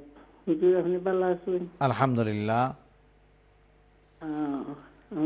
আপনার এই ইয়েটা দেখতে বড় সুন্দর লাগে, ভালো লাগে আপনার মাঠটা। আমি সব সময় দেখি। জাযাকাল্লাহু খাইর। আলহামদুলিল্লাহ। দোয়া করবা আমার লাগি। জি, আমরা লাগিও দোয়া করব ইনশাআল্লাহ। আমার দুই তিনটা প্রশ্ন। একটা হইল মানে আর কি, এটার দুরূদ, এটা একটা যে ইন্নাল্লাহ ইসমিউ মাইয়াশা, এটার অর্থ কিটা? এটা কোন সময় পড়ো? কিতা ইন্নাল্লাহ ইসমিউ মাইয়াশা। জি, আর আপনার অন্য প্রশ্ন? আর একটা হইল গিয়া বিসমিল্লাহিল্লাযী, ওটা ওই নিনাইন কিটা মানে শুদ্ধ হয়নি না কিটা, ওটা দেখার লাগে আর কি। বিসমিল্লাহিল্লাযী লা ইয়াদুররু মা আসমিহি মাইয়াশাউ ফিল আরদি ওয়ালা ফিস সামাই ওয়া হুয়াস সামিউল আলিম। জি, এটা শুদ্ধ নিনাই। জি জি, বিসমিল্লাহিল্লাযী লা ইয়াদুররু মা ইসমিহি শাইউন ফিল আরদি ওয়ালা ফিস সামাই ওয়া হুয়াস সামিউল আলিম। জি, ঠিক আছে। ঠিক আছে। জি, আর কোন একটা আমার ওই যে সম্বন্ধে আর কি, যাকাত সম্বন্ধে। জি, ওই যে এদিন আর হুজুর করছিলাম না, আপনারই জিজ্ঞাসছিলাম না কিটা, ওই যে দানের যাকাত যে দেয় ফসলের, যেমন আমরা করি এই বাগি দেই 150 দান, তো এই দ্বিগুণ পাই আর কি। এটা মানুষের কিছু দেন কিছু না, আদা দেই না, আদা না হলে দেয়ও না, তো দ্বিগুণ পাই এগুলো জায়গাত কেমন দিতাম। এটা 40 ভাগের 1 ভাগ না কয় ভাগের কেমন দেই? জি, আমি সেই দিনও কইছি আপনার প্রশ্নের জবাবে, আর আজকেও কইব ইনশাআল্লাহ। কইব না, খেয়াল রাখুন যেন। আর মানে কোনভাবে দেন, মানে কত কেমন দেন? এই যে 10 ভাগের না কিতা কইছিলা, এখন 10 ভাগের 1 ভাগ কেমন দেন, মানে কত পড়ে? যেমন কত তো আমি কইতে পারতাম না। 10 মন দান হইলে 1 মন দিতা। যদি আপনি নিজে এমনে ফলি যায়, যেমন আম কাটল, কিন্তু জমিনের দান তো এমনে ফলে না, জমিনের দানও পয়সা খরচ করতে হয়। তো এইটা হইব 20 ভাগের 1 ভাগ, 20 ভাগের 1 ভাগ হইব। আর এইভাবে হইব। আর আমরা সাধারণত আমরা দেশও যারা আপনারা বা আমরা যারা দেশ, এগুলার তো মানুষেও খাইলেন, সেহেতু ইটার ব্যাপারে জাকাত তো আর জরুরত নাই, যেহেতু মানুষও খাইরা এগুলা। ঠিক আছে, ইনশাল্লাহ প্রোগ্রাম দেখো। আসলে আরো কলার হল আসেন, আপনি প্রাইভেটলি ফোনের মাধ্যমে আত্মা, তাইলে ভালো হবে, লম্বা হইয়া আলোচনা করতাম পারবো। নেক্সট কলার। আসসালামু আলাইকুম। জি ওয়ালাইকুম সালাম। জি জনাব। জি আসসালামু আলাইকুম। ওয়ালাইকুম আমি তো হুজুরের লাগে মারতাম। জি জি, আপনার প্রশ্নটা হুকা চাইন, আপনার প্রশ্নটা বলুন। জি আমার প্রশ্নটা হইল, হাঁটুর উপরে কাপড় উঠলে ওজুটা যায় কি না থাকে? উপরে, জি আচ্ছা।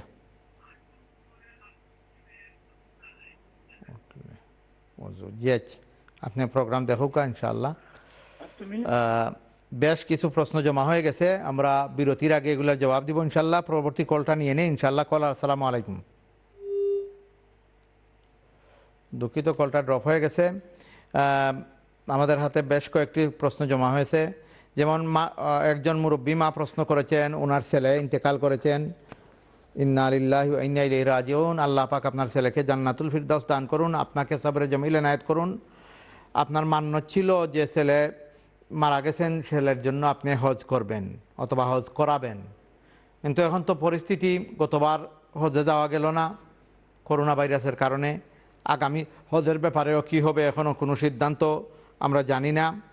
তো এই সিচুয়েশনে আপনার কোনো গুনাহ হওয়ার কথা নয়। আপনার ছেলের জন্য হজ করানোর আপনি প্রস্তুতি গ্রহণ করুন, এবং আপনার বাকি যারা আছেন, জীবিত আছেন, আপনার সন্তানাদি বা আপনার ভাই বেরাদর, স্বামী, তাদেরকে আপনি এই ওসিয়তটা শুনিয়ে যান যে আপনি যদি মারা যান আপনার এই মান্যতটা যেন ওনারা পুরা করেন। আপনি তাদেরকে জানিয়ে যান। যখন আপনার সুযোগ হবে ইনশাআল্লাহ, আপনি জীবিত অবস্থায় যদি হয় তাহলে আপনি বদলি হজ করাতে পারেন। আপনার অন্য সন্তানেরা গিয়ে আপনার ভাই, আত্মীয় স্বজন কাউকে বা কোনো ভালো আলেমকে দিয়ে আপনি এটা বদলি করাতে পারবেন, ওসিয়ত করে রাখবেন। আর পরিস্থিতির কারণে যে লেট হচ্ছে, এ কারণে আপনার গুনাহ হবে না। আরেকটা প্রশ্ন ছিল, সালাতুত তাসবিহ নামাজ সোমবার, মঙ্গলবার, না বৃহস্পতিবার, শুক্রবার, এভাবে সপ্তাহে আপনি 3 দিন পড়েন, তো এটা কি ঠিক আছে? না ঠিক হওয়ার তো কোনো কারণ নাই। আপনি সপ্তাহে 7 দিন পড়লে তো আরও বেশি সওয়াব পাবেন।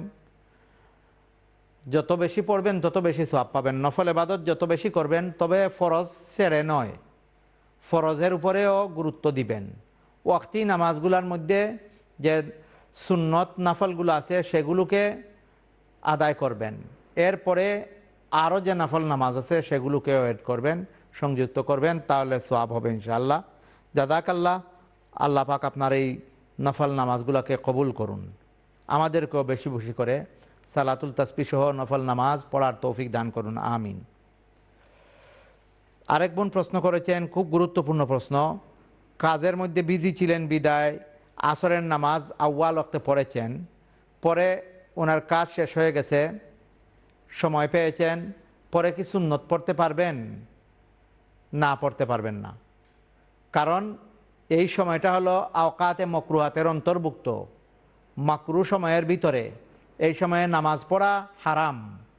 আপনি আসরের নামাজ ফরজ পড়ে ফেলছেন, ফরজের পরে আর কোনো নফল বা সুন্নত আপনি পড়তে পারবেন না, সিজদাযুক্ত কোনো নামাজ আপনি আদায় করতে পারবেন না, এটা মাকরুহে তাহরিমি। তো আপনি যে পড়েছেন, পড়ে ফেলেছেন না জানার কারণে, আল্লাহ পাক মাফ করবেন, আগামীতে আর পড়বেন না। যদি আপনি ফরজ পড়ে ফেলেন, সুন্নত তো এটা সুন্নতে মুআক্কাদাও নয় আসরের, এটা পড়ার কোনো জরুরত নাই। অন্য সময় আপনি যখন ফ্রি থাকবেন তখন আসরের আগে সুন্নত পড়বেন, এরপরে ফরজ পড়বেন। কিন্তু জোহরের ক্ষেত্রে আপনি ফরজ পড়েছিলেন, পরে আপনি সুন্নত পড়তেছেন, কোনো অসুবিধা নাই। তবে জোহরের আগে তো 4 রাকাত সুন্নতে মুআক্কাদা, সেটা তো আপনি আগে পড়তে হবে। যেহেতু আপনার কেউ যদি মসজিদে গেছেন, ইমাম সাহেব জামাত শুরু করে দিছেন, আপনি জোহরের আগের 4 রাকাত সুন্নতে মুআক্কাদা পড়তে পারেন নাই, আপনি ইমাম সাহেবের নামাজে শরিক হয়ে গেছেন, নামাজ ফরজ শেষ করার পরে, জামাত শেষ হওয়ার পরে আপনি সুন্নতে মুআক্কাদা 4 রাকাত পড়েন, এরপরে সুন্নতে মুআক্কাদা 2 রাকাত পড়েন, এইটা আপনি করতে পারেন। কিন্তু ঘরে যারা আপনারা পড়েন, এটা জোহরের ক্ষেত্রে সুন্নতে মুআক্কাদা তরক করবেন না, সিরিয়ালি পড়বেন। প্রথমে সুন্নতে মুআক্কাদা 4 রাকাত, এরপরে ফরজ 4 রাকাত, এরপরে সুন্নতে মুআক্কাদা আরও 2 রাকাত, এরপরে নফল 2 রাকাত, এভাবে পড়বেন। জাযাকাল্লাহু খায়ের। ফসলের যাকাতের ব্যাপারে আপনি বলেছেন, এটা আমি গত সপ্তাহে বলেছি, আজকেও সংক্ষিপ্তভাবে আপনাকে বলেছি। বিস্তারিত জানতে চাইলে আপনি আমার নাম্বার নিতে পারেন অথবা অন্য কোনো হুজুরের নাম্বার নিতে পারেন, ওনার সাথে আপনি পরামর্শ করতে পারেন। জাযাকাল্লাহু খায়ের। পরবর্তী প্রশ্ন ছিল, মুরব্বী সাহেব প্রশ্ন করেছেন, আঁটুর উপরে যদি কাপড় উঠে তাহলে অজু যাবে কি না? জি না, অজু যাবে না। আঁটুর উপরে কাপড় ওঠার কারণে অজু যাবে না। তবে ফরজ তরক করলেন আপনি। প্রত্যেকটা পুরুষ লোকের ফরজ হলো নাভি থেকে আঁটু পর্যন্ত কাপড় দিয়ে ঢাকে রাখা ফরজ পুরুষের জন্য। তো এটা অনিচ্ছাবশত যদি হয় আল্লাহ পাক মাফ করে দেবেন। ইচ্ছাবশত যদি কেউ এভাবে আঁটু খুলে রাখেন তাহলে গুনাহগার হবেন, ফরজ তরক করার গুনাহগার হবেন। দর্শক শ্রোতা, আমরা আপনাদের কাছ থেকে সুন্দর সুন্দর প্রশ্ন পাচ্ছিলাম। বিরতিতে যাচ্ছি, বিরতি থেকে এসে আবারও আপনারা প্রশ্ন নিয়ে আসবেন এবং সিরাতুন্নবী, নবীজি সাল্লাল্লাহু আলাইহি ওয়াসাল্লামের সিরত সুরত সম্পর্কে, জীবনী সম্পর্কে আমি কথা বলছিলাম। ফাঁকে ফাঁকে এই কথা আমি অব্যাহত রাখবো। দেখা হবে আবারও বিরতির পর, সাথেই থাকুন। আসসালামু আলাইকুম রহমতুল্লাহ।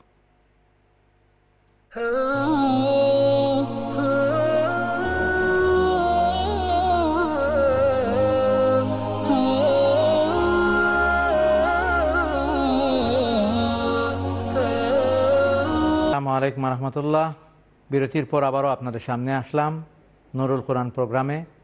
আপনারা সুন্দর সুন্দর প্রশ্ন নিয়ে আসছিলেন। নবীজি সাল্লাল্লাহু আলাইহি ওয়াসাল্লামের জীবনী আলোচনাও আমি করছিলাম। এই মুবারক মাহফিলে আপনাদেরকে আবারও স্বাগত জানাচ্ছি। দেখি আমাদের সাথে কে আছেন। আসসালামু আলাইকুম রহমতুল্লাহ।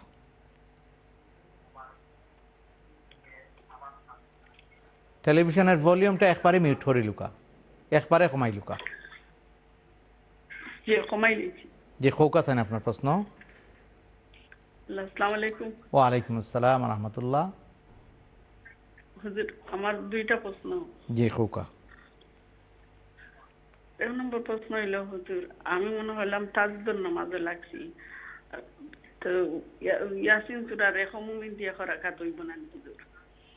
আর আমি এক মুমিন দিয়া এক রাকাত পড়েছি, বাদর রাকাত হুজুর আমি বেড়া লাগি গেছি, বেড়া লাগিয়ে যেমন কি টিং করিয়া কিতাব হতাম পারিয়াম না হতাম, বাদে আমি আরেক সূরা কুল আল্লাহ পড়ি লাইছি, পড়িয়া নামাজ শেষ করে লাইছি, আমার ইলা ওই বনি হুজুর।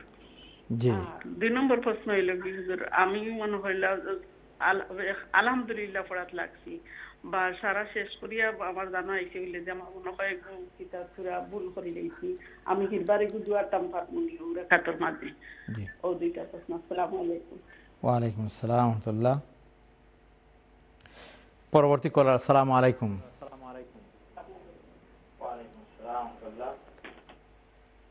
টিভি ভলিউমটা আপনি কমাউকা প্লিজ। আসসালামু আলাইকুম। ওয়ালাইকুম আসসালাম রহমতুল্লাহ। রহমতুল্লাহ। টেলিভিশনের ভলিউম একবারে কমাই লুকা, নাইলে বোঝা যাইতো না। একেবারে কমাইছি। জি খোকা চাইন আপনার প্রশ্ন। আমার প্রশ্ন, আমি আমার ডায়ালিসিস করি, আমার কিডনি নাই। জি। তো নামাজ পড়তে হইলে আর কি সুন্নত চাইয়া জানে মানে না, ডায়ালিসিস তো নাইলে তো আর উঠতাম পারি না, তো ফরজ ধরি, ফরজ সুন্নত দুই রাকাত ধরি আর বিতির ধরি এসার, এটা ওইবনি ওকা চাই।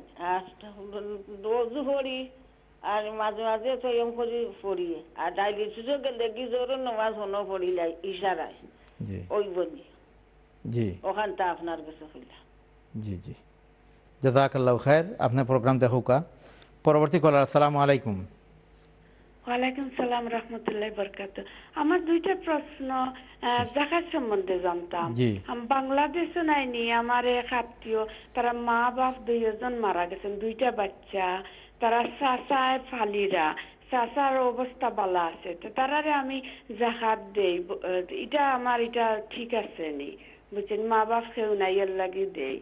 আর আরেকজন রে আমি দেই, ওলা আমার এক আত্মীয় জিও করছেন, তার জামাইয়ে আরো বিয়া করি বউরে লইয়া গেছেন, আরি বউরে ফালাইয়া তৈ দিচ্ছেন, মা বাপর ঘর তখন, মা বাপ নাই বাইর ঘর তখন, তো তারার ওলা 3টা বাচ্চা, তা আমি তারারে যাকাতর পয়সা দেই বুঝছেন নানি, জামাইয়ে দেন মাঝে মাঝে হুরুতান্তরে খরচ, আর সব সময় দেন না, তো এই যাকাতর পয়সা আমার দিলে ঠিক আছে নি? আমার ও দুইটা তা জানতাম। বুঝা গেছে নি আপনার জি প্রশ্ন? বুঝতাম পারছি। জি আচ্ছা, আসসালামু আলাইকুম। ওয়ালাইকুম সালাম।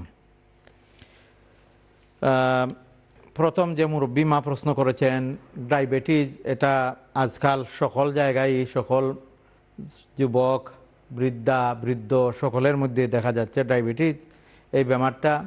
তো মুরব্বীরা বিশেষত ওই বেমারের কারণে কাবু করে ফেলে এই বেমার। আর এই ডায়াবেটিস বেমারের কারণে বেশিরভাগই কিডনির মধ্যে এফেক্ট হয়। তো আপনার সঙ্গত কারণেই আপনার কিডনির ড্যামেজ হয়ে গেছে। আমরা দোয়া করি আল্লাহ পাক আপনাকে শিফা দান করুন এবং আপনার কে আল্লাহ পাক এমনভাবে চলাফেরা করার তৌফিক এনায়েত করুন যাতে আপনি নামাজ করতে পারেন, চলাফেরা করতে পারেন। আপনি এটার কারণে যে আপনি তো এশার নামাজে ফরজ 4 রাকাত পড়তেছেন, সুন্নত 2 রাকাত মুআক্কাদা পড়তেছেন, উইতির 3 রাকাত ওয়াজিব পড়তেছেন, আলহামদুলিল্লাহ হয়ে যাবে। সুস্থ মানুষেরাও যদি এভাবে 9 রাকাত পড়েন তাহলে হয়ে যায়। 17 রাকাত পড়া ভালো। তো আপনি অসুস্থ হিসাবে আপনার ঠিক আছে পড়তে পারবেন। আপনি যখন হসপিটালে যান ডায়াবেটিস ক্লিনিকে, তখন আপনি ক্লিনিকে ওযু করার ব্যবস্থা নাই, আপনি তায়াম্মুম করে নামাজ পড়েন, কোনো অসুবিধা নাই। আপনি মুরব্বী মানুষ, আপনি তায়াম্মুম করে নামাজ পড়লে কোনো অসুবিধা নেই, হয়ে যাবে। আপনার দুটি প্রশ্নেরই আপনি যেভাবে নামাজ পড়তেছেন ঠিক আছে, তায়াম্মুম করে নামাজ পড়তেছেন এটাও ঠিক আছে। আপনার অসুস্থতার কারণে মুরব্বী হিসাবে আপনার জন্য এটা ঠিক রয়েছে। পরবর্তী বোন প্রশ্ন করেছেন যে তিনি বাংলাদেশে এতিম একটা ফ্যামিলিকে বাচ্চাদেরকে তিনি যাকাত দেন। বাচ্চারা এতিম, মা বাবা নাই, কিন্তু তারা লালিত পালিত হচ্ছে চাচার কাছে। চাচা ধনী রয়েছেন কিন্তু বাচ্চারা তো গরিব, আপনি বাচ্চাদেরকে যাকাত দিতে পারবেন, কোনো অসুবিধা নাই। 2 নম্বর প্রশ্ন ছিল আপনার স্বামী চলে গেছেন অন্য বিবাহ করে, সন্তানেরাও অসহায়, মাঝে মধ্যে সন্তানদেরকে পয়সা দেন কিন্তু এগুলো দিয়া চলে না। এই সন্তানের মা খুব কষ্ট করে তাদেরকে লালন পালন করতেছেন। এই সন্তানদেরকে যদি আপনি যাকাত দেন, এই মহিলাকে যদি আপনি যাকাত দেন, হবে কি না? অবশ্যই হবে। যাকাত তো এ ধরনের অসহায় মানুষদেরকেই দিবেন। অবশ্যই আপনি যা ভালো কাজ করতেছেন এটা প্রশংসার দাবিদার। আল্লাহ পাক আপনাকে উত্তম বদলা দান করুন। আর আমরা আমাদের নিকটে পরিচিত আত্মীয় স্বজন যারা এ ধরনের অসুবিধায় রয়েছে তাদেরকে যেন আমরা স্মরণে রাখি, এটা আমাদের উপরে জিম্মাদারি। আল্লাহ পাক রব্বুল আলামিন আপনার এই খিদমতকে কবুল করুন, আমিন। জাযাকাল্লাহু খায়ের। পরবর্তী কলার, আসসালামু আলাইকুম। আসসালামু আলাইকুম। ওয়ালাইকুম সালাম রাহমাতুল্লাহি ওয়া বারাকাতুহু। আসসালামু আলাইকুম হুজুর। ওয়ালাইকুম আসসালাম। হুজুর আমি আপনার কাছে একটা কোয়েশ্চন করতাম আপনার হুজুর। জি খোকা। আচ্ছা, একটা মনের আশা পুরা করলে কোনটা করা লাগে? আশা পুরা হইবার লাগে জি জি করার লাগে কোন কাজ করা লাগে, কোনটা আল্লাহর কাছে জি জি গ্রহণযোগ্য? জি আচ্ছা, আপনি দোয়া করবো আমার আশা এখানে লাগবে, জি, আচ্ছা। কাজ করি আপনার অন্তর থেকে দোয়া করবো ইনশাআল্লাহ। জাযাকাল্লাহু খায়ের। নেক্সট কলার, আসসালামু আলাইকুম। ওয়ালাইকুম সালাম। জি আসসালামু আলাইকুম। ওয়ালাইকুম আসসালাম ওয়া রাহমাতুল্লাহ। আপনার প্রশ্নটা হোক আসাইন। আমার উত্তর তো দিলাই শুনতাম যে টেলিভিশনের ভলিউম কমাইলুকা, একবারে কমাইলুকা। আমার উত্তর ফাইলিছি টাইম দিলাইছেন, আগে কই দিছিলাম জানি। জি জি জি টাইম উত্তর দিলাইছেন, আর যেলা কইছি এলা সঠিক, ওইলা নামাজ পড়লে হইব, হসপিটাল গিয়া নামাজ পড়লে হইব, তৈম করি হইব, জি আর কইলিছেন তাই। ওকে, তে রাখি দুকা, আপনি প্রোগ্রাম দেখুকা। জাযাকাল্লাহু খায়ের। আচ্ছা, ইয়েস। নেক্সট কলার, আসসালামু আলাইকুম। আসসালামু আলাইকুম। আসসালামু আলাইকুম। ওয়ালাইকুম আসসালাম ওয়া রাহমাতুল্লাহ। জি জি হুজুর, ওখানে আমার কিছুটা প্রশ্ন। মানুষ মারা যাওয়া বাদে দরকার, মারা যাওয়ার কিছুদিন আগে 2-3 মাস যদি কি 1 মাস হোক আর 2 মাস হোক নামাজ পড়তে পারেন না, এমনি ফুস আছে কিন্তু এই যে অসুস্থতার কারণে পারছেন না, এইগুলার তখন মারা যাওয়ার পরে এইগুলার খবর আয়নি। জি আর কিলা কফরে আয়, এইগুলা কিলা দেওয়ার দরকার, ওটাটা বালা করে বুঝাইয়া কইবা। 2 নম্বর ওজন মানুষ মারা যাওয়া বাদে ধরো নিজের আত্মীয়-স্বজনে দিলাইলা মাটি আর এর পরে তো পয়সা লইছো নি, পয়সাটা কোন কোন কাজ দেওয়া যায় আল্লাহর ওয়াস্তে লিল্লাহ? কোন পয়সাটা? ওটাটা কইবা।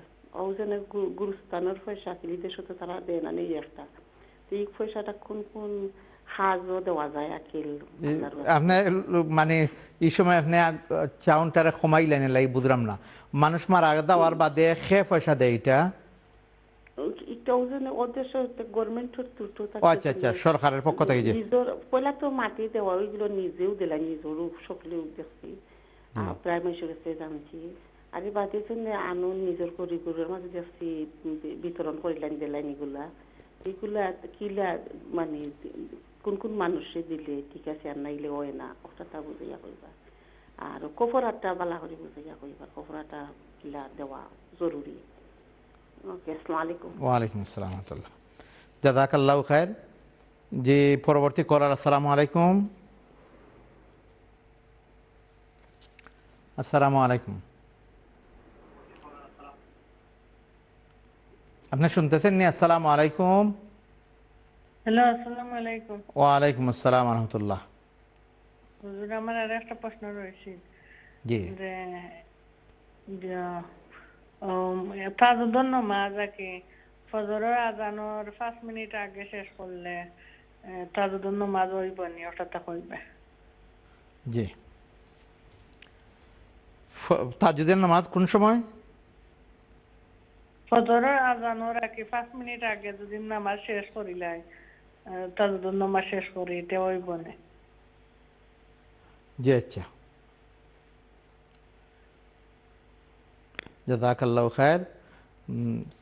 আমার হাতে বেশ কয়েকটা প্রশ্ন রয়ে গেছে। মধ্যখানের একটা প্রশ্নর একটা অংশ রয়ে গেছে। এক মুরব্বী প্রশ্ন করেছিলেন, তাহাজ্জুদের নামাজে তিনি সূরা ইয়াসিনের 1 মুবিন তিলাওয়াত করেছেন, দ্বিতীয় রেখাতে আর ওইটা স্মরণে আসতেছে না, তো যদি তিনি কুল হুয়াল্লাহ দিয়া দ্বিতীয় রেখাতটা পড়ে নেন হবে কি না? কোনো অসুবিধা নাই, অবশ্যই হবে।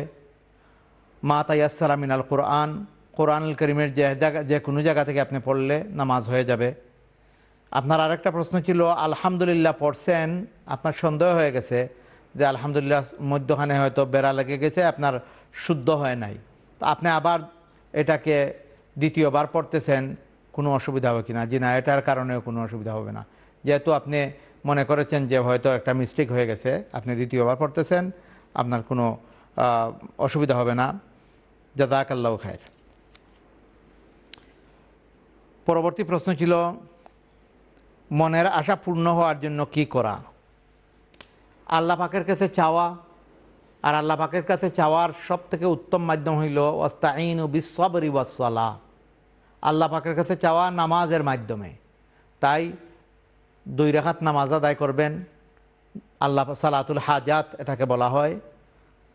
সাহায্যের জন্য আল্লাহ পাকের কাছে চাইবেন, নামাজ শেষ করে আল্লাহর কাছে চাইবেন, আল্লাহ তুমি আমার এই হাজাতকে পূর্ণ করে দাও। আর যদি এটা পূর্ণ করে দাও তাহলে হয়তো কিছু মান্যত করতে পারেন, এই হাজারটা পূর্ণ হয়ে গেলে আমি আপনার তৌফিক অনুযায়ী এই করব, যেটা করব, এটা করব, আপনি মান্যত করতে পারেন।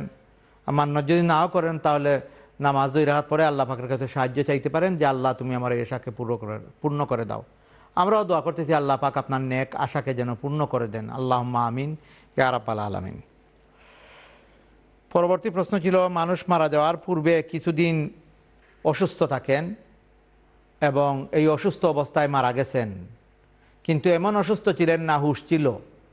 তো হুশ যদি থাকে, যারা আত্মীয় স্বজন, স্ত্রী, ছেলে সন্তান যারা নিকটে থাকেন, তাদের কর্তব্য হলো তায়াম্মুম পড়াইয়া উনাকে ইশারায় হইলেও নামাজ পড়ানো, শুইয়া শুইয়া নামাজ পড়ানো, অন্ততপক্ষে ফরজগুলো আদায় করানো। এটা জিম্মাদারি হলো স্বামী যদি অসুস্থ থাকেন স্ত্রীর উপরে, স্ত্রী অসুস্থ থাকলে স্বামী সন্তানাদির উপরে, এটা জিম্মাদারি।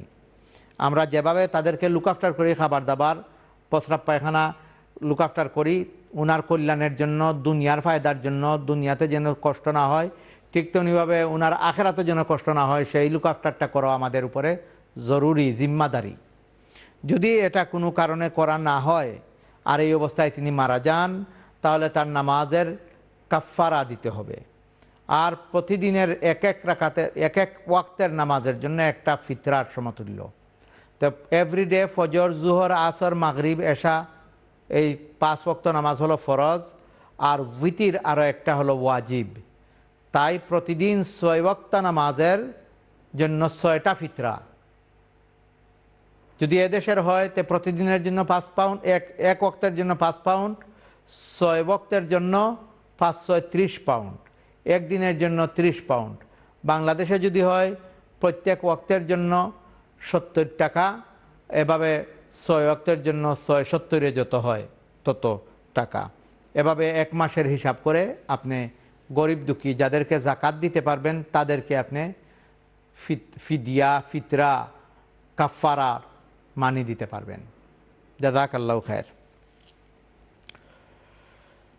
পরবর্তী প্রশ্ন ছিল, তাহাজ্জুদ যদি ফজরের 5 মিনিট আগে শেষ করেন হবে কি? অবশ্যই হবে। তাহাজ্জুদের মেইন সময়ই হলো ফজরের আগের মুহূর্তটা। ফজর যে সময় ওয়াক্ত হয় এর 5 মিনিট আগে যদি আপনি শেষ করেন, 1 মিনিট আগেও শেষ করেন, আপনার তাহাজ্জুদের নামাজ হবে। আল্লাহ পাক রব্বুল আলামিন আমাদেরকে বেশি বেশি করে সালাতুল তাহাজ্জুদ পড়ার তৌফিক দান করুন। নফল ইবাদতের মধ্যে তাহাজ্জুদের সালাত খুব গুরুত্বপূর্ণ ইবাদত। জাযাকাল্লাহু খায়ের। দর্শক শ্রোতা, আমি আলোচনা করছিলাম সিরাতুন্নবী সাল্লাল্লাহু আলাইহি ওয়াসাল্লাম সম্পর্কে, নবীজি সাল্লাল্লাহু আলাইহি ওয়াসাল্লামের জীবনী।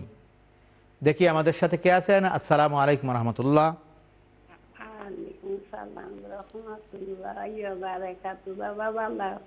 জি আলহামদুলিল্লাহ। জি ফৌকাতাইন মাই, আপনার প্রশ্ন? কোনো প্রশ্ন নাই, আমি দোয়া ফাইজার লাগি ফোন করছি। প্রশ্নটা শুনলাম তখন আল্লাহ আপনার দায় সামনে দেখবারে মৃত্যু তারে দোয়া করো, একে হাত করে। আর আপনার লাগে আমিও দোয়া করি, আপনার লাগে আল্লাহ তোমারে সুস্থ রাখতা। আর কিছু নাই দেখো। জাযাকাল্লাহু খায়ের। আল্লাহ। সালাম আলাইকুম। ওয়ালাইকুম আসসালাম ওয়া রাহমাতুল্লাহ। আল্লাহ পাক রব্বুল আলামিন এই বাইকে জান্নাতুল ফিরদাউস দান করুন। ওনার সন্তানাদিকে আল্লাহ পাক হায়াতে তৈয়্যিবা দান করুন।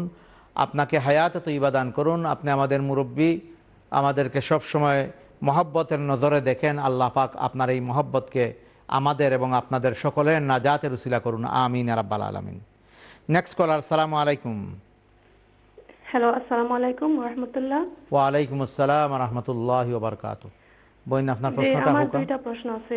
জি হোক। প্রথম প্রশ্ন হইল, দুআয়ে হাজারির একটা মিনিং কি, তার ফলে কথা নাকি বুঝতাম ইসলাম। দুআয়ে হাজারি। জি জি জি। আর 2 নম্বর প্রশ্ন। একটা প্রশ্ন, আমরা জানি অবশ্য বাচ্চান তোর যে বালা বালা কুটতা আছে, তো আমরা এভরি ইয়ার তো লোয়া লাগে। তো আমি তৈলাক আমরা যদি জাকাত দেই, জাকাতের পয়সা গরিবদের দিয়া যদি একটা অংশ আমরা মানে কুটতা বাংলাদেশ কার্গো করিতে ঠিক আছে নিলা না? জি, মানে জাকাতের পয়সা দিয়ে ওটা যদি কার্গো করেন নেনি, আমি তো গরিব যে আমরা হাতে পয়সা দিলাই, তো কিছুটা অংশকে যদি আমরা ওটা কুটো থাকে বাংলাদেশ কার্গো করিতে ঠিক আছে নি? জি আচ্ছা, আমি কইরাম। জি আচ্ছা।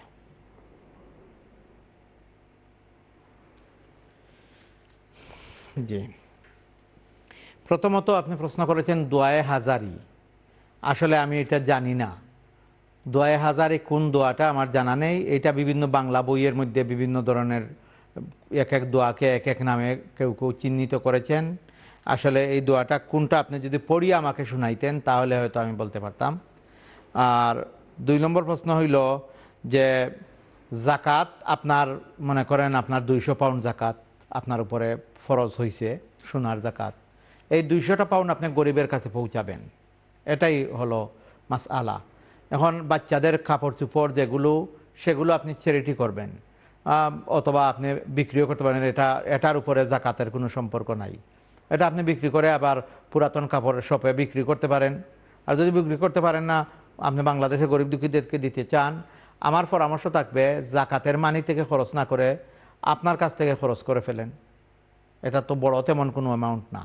এ ব্যাপারে কৃপণতা করাটা ঠিক নয়, কারণ এটা আপনার ফরজ ইবাদত। যাকাতটা হলো আপনার ফরজ। যদি এর মধ্যে থেকে যদি আল্লাহ পাকে পাকড়ে ফেলে, কারণ গরিবরা, এইটা গরিবের হক, এইটা হ্যাঁ কোনো প্রতিষ্ঠানকে যদি আপনি জাকাত এটা সমঝাইতেন, জাকাত সমঝাইতেন, এবং ওই প্রতিষ্ঠান যদি তারা মানে গরিব সংক্রান্ত কাজে এটা ব্যবহার করে, এটা প্রতিষ্ঠান করতে পারবে। আমার মনে হয়, আমার পরামর্শ হলো, যেহেতু এখানে সামান্য পয়সা আপনার 10-20 পাউন্ড, এক্ষেত্রে কার্পণ্য করা ঠিক হবে না। আমার পরামর্শ থাকবে জাকাতের মইন পয়সা যেটা রয়েছে আপনার এটা গরিবের কাছে পৌঁছে দেন, আর এই কাপড় চোপড় যেগুলো আপনি পাঠাবেন সেটা আপনার অন্য মানি থেকে, নর্মাল ডোনেশনের মানি থেকে আপনি কাপড় চোপড় পাঠানোর ক্ষেত্রে ব্যবহার করুন। জাযাকাল্লাহু খায়র। মনে করেন আপনি 10 কিলো মাল আপনি কার্গো করবেন, কার্গো করে পাঠিয়ে দেবেন বাংলাদেশের গরিবদের জন্য। এই 10 কিলো মালের কার্গোর পয়সাটা আপনি দিতে চাচ্ছেন জাকাতের মানি থেকে, এটা না করাটাই ভালো। জাযাকাল্লাহু খায়র। দর্শক শ্রোতা, আমরা প্রোগ্রামের শেষ প্রান্তে চলে এসেছি। গুরুত্বপূর্ণ বিষয় ছিল, এই বিষয়ের উপরে আমি কথা বলেছি, কিন্তু আমি নগণ্যর পক্ষে গুরুত্বপূর্ণ আলোচনা করা সম্ভবপর হচ্ছে না। কোথায় বিশ্বনবী মুহাম্মদুর রাসূলুল্লাহ সাল্লাল্লাহু আলাইহি ওয়াসাল্লাম, আর কোথায় আমি সাধারণ একজন মানুষ, তার শান সম্পর্কে আমি কতটুকু জানি এবং তার মর্তবা বুঝে, তার সম্মান বুঝে আমি কতটুকু আলোচনা করার জ্ঞান রাখি। আল্লাহ পাক এই মহান ব্যক্তি, যার উসিলায় সমস্ত পৃথিবী সৃষ্টি করা হয়েছে, যাকে সৃষ্টি না করলে আমি ফয়েজ আহমদ হতাম না, আপনি হতেন না, এই পৃথিবী হতো না, আসমান জমিন তরুলতা সব কিছুই হতো না। সে নবীর উম্মত হতে পেরে আমরা ধন্য। নবীজি সাল্লাল্লাহু আলাইহি ওয়াসাল্লামকে সত্যিকারের মহব্বত তখনই বোঝা যাবে যখন নবীজি সাল্লাল্লাহু আলাইহি ওয়াসাল্লামের প্রতিটি কথাকে আমরা আমাদের আমলের মধ্যে নিয়ে আসব। হুজুরে পাক সাল্লাল্লাহু আলাইহি ওয়াসাল্লামকে যারা মহব্বতের কথা বলেন, আশিকে রসুল বলেন, কিন্তু নবীজি সাল্লাল্লাহু আলাইহি ওয়াসাল্লামের ইশক প্রমাণ নাই, তাদের দাড়ি নাই, পর্দা করেন না, হালাল খান না, নামাজ রোজার দিকে ধার ধারেন না, টকনুর নিচে কাপড় পরেন, চুল সুন্নতি চুল রাখেন না, লিবাস সুন্নতি লিবাস নাই, নিজের ঘরের মধ্যে নাই, নিজের শরীরের মধ্যে নাই। এরপরে বলেন আমি আশিকে রসুল, আর যারা সত্যিকারের আহলে সুন্নাতুল জামাত তাদেরকে গালাগালি করেন। এরা আসলে আশিকে রসুল নয়, এরা হলো গুস্তাখে রসুল। এটা থেকে ফিরে আসতে হবে। সকলকে আল্লাহ পাক ব্রেইন দিয়েছেন, চিন্তা ভাবনা করা দরকার, চিন্তা করে কোনো উদ্যোগ গ্রহণ করা দরকার। এক মুসলমান আর এক মুসলমানকে যে আমরা এভাবে অসম্মান করার একটা প্রবণতা দিন দিন বাড়ছে, সেটার থেকে বেরিয়ে আসা দরকার। দুশ্মনে ইসলাম, গুস্তাখে রসুলেরা এর থেকে তারা শক্তি যোগায়। আজ আল্লাহ পাক রব্বুল আলামিন যাকে, যে নবীকে এত ইজ্জত দিয়েছেন, ওয়ারাফা'না লাকা যিকরাক, যার মর্যাদাকে আল্লাহ পাক সবার উপরে রেখেছেন, সমুন্নত করেছেন, তার মর্যাদাকে ধ্বংস করার জন্য নানাবিধ চক্রান্ত চলতেছে বিশ্বময়। আগের যুগেও ছিল, আজও রয়েছে। তাই সেগুলার আমরা তীব্র নিন্দা জানাই, ঘৃণা করি। আমরা সমস্ত বিশ্ব জুড়ে মানুষের বাকস্বাধীনতা রয়েছে, কিন্তু বাকস্বাধীনতার নামে কাউকে আপনি হেয় প্রতিপন্ন করার কোনো ইজাজত কাউকে দেয় নাই, কোনো ধর্মও দেয় নাই, কোনো রাষ্ট্রও কাউকে এই অনুমতি দেয় নাই। No one has the right to offend another religion's beliefs and feelings. কোনো মানুষই অন্য ধর্মাবলম্বীদের ধর্মীয় কোনো ব্যাপারে আঘাত করার অধিকার নাই, কারোর বিশ্বাসের উপরে আঘাত করার কোনো অধিকার নাই। কিন্তু আমরা দেখতে পাচ্ছি দিন দিন ইসলাম ধর্মের উপরে আঘাত চলছে। ইসলাম ধর্মের সবথেকে সম্মানী ব্যক্তি, যিনি আমাদের জানের জান, প্রাণের প্রাণ, আবি ও উম্মি ফেদা, যার কদমে আমাদের মা বাপ কুরবানি, যার কদমে আমাদের সন্তানাদি বিবি বাচ্চা কুরবানি, আমাদের সব কিছুর থেকে বেশি যাকে আমরা মহব্বত করি, সেই নবীর বিরুদ্ধে জায়গায় জায়গায় অসম্মানজনক কর্মকাণ্ড পরিচালিত হচ্ছে। সেগুলো কোনো অবস্থায় কাম্য নয়, সভ্য বিশ্বে আমরা সেটা আশা করি না। তাই সে জায়গা থেকে বেরিয়ে আসা দরকার। বিশ্বনবী রহমতের নবী, তিনি ছিলেন সমস্ত বিশ্ববাসীর জন্য রহমত। তিনি কাউকে অন্যায়ভাবে কাউকে কষ্ট দেন নাই। নবীজি সাল্লাল্লাহু আলাইহি ওয়াসাল্লাম বলেছেন যে তোমরা একটা গর্তে প্রস্রাব করো না, কারণ ওই গোত্রে পিপিলিকা থাকলে সেই পিপিলিকার জন্য আটলান্টিক মহাসাগর হয়ে যাবে, তাদের কষ্ট হবে।